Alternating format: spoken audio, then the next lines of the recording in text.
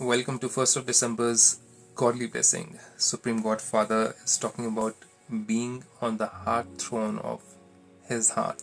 Now that is something which everybody wants to, or some of the people don't even know about that. That God also has a heart of feelings, not a physical heart, but a heart of feelings, and His heart is infinite, where everybody's feelings, everybody's love can be accommodated. Now, this is such a feeling center or a heart center of Supreme Creator, where He says that if you follow everything which I say to the T, and if you are doing everything which I say, obviously and automatically, you are there to spread peace in the whole world, happiness in the whole world, because you're listening to my ways of divinity, my ways of guidance. So God becomes a teacher, He becomes also a guide or a guru, and at the same time He's also a creator or a father.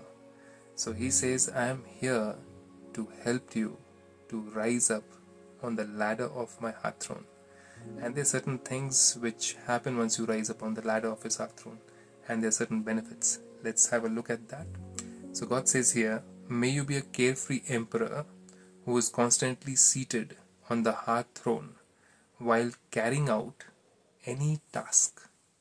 So any task, whether it's a physical, normal, worldly task or a spiritual task, God says you can be seated on my heart throne. That means you become a karma yogi. That means somebody who's doing his or her karma while being in connection through their feelings and heart and emotions with God. So God says those who are constantly seated on Bap Dada's heart throne become carefree emperors, because the speciality of this throne is that those who are seated on it will have no worries about anything. Now, there are certain conditions which apply to be in God's heart, to be in His eyes, His feeling center, His emotional center, for us to have a little bit of space in that infinite being's heart. Means that we'll have to follow everything which He is asking us to do. And the more we follow everything which He asks us to do, the more is going to be our deeper, loving connection.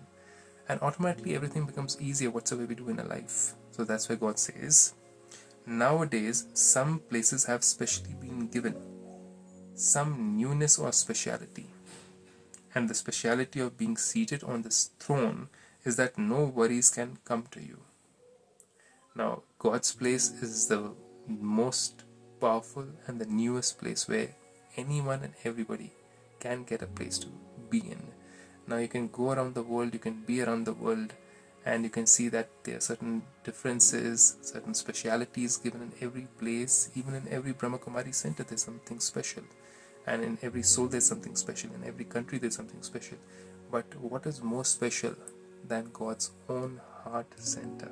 His own feeling center, where we can have a little bit of place, provided, yes, those conditions.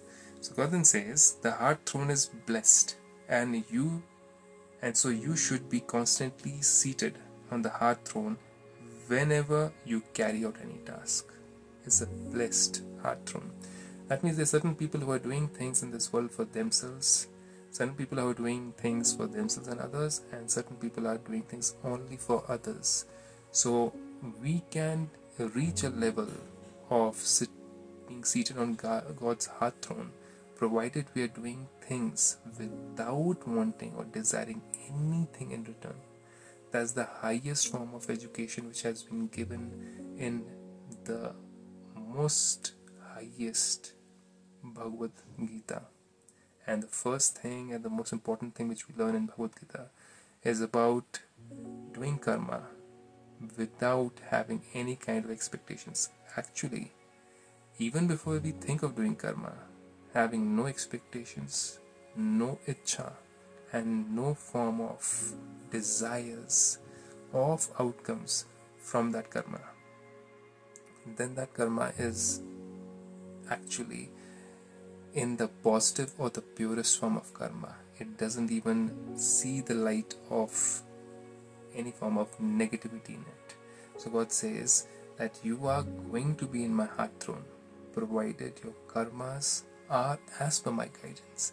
And how do we do that? What exactly are the terms and conditions? Over here also there's certain terms and conditions, is what we learn in Brahmakumaris. It's actually for our own benefit. The terms and conditions for anything which you buy, or if you want to claim any guarantee or warranty, there is no certainty. But over here, if you're following everything which God is saying, then there's a guarantee that we'll have a place in His heart. More about it when you do the 7 days course with the Som Shanti.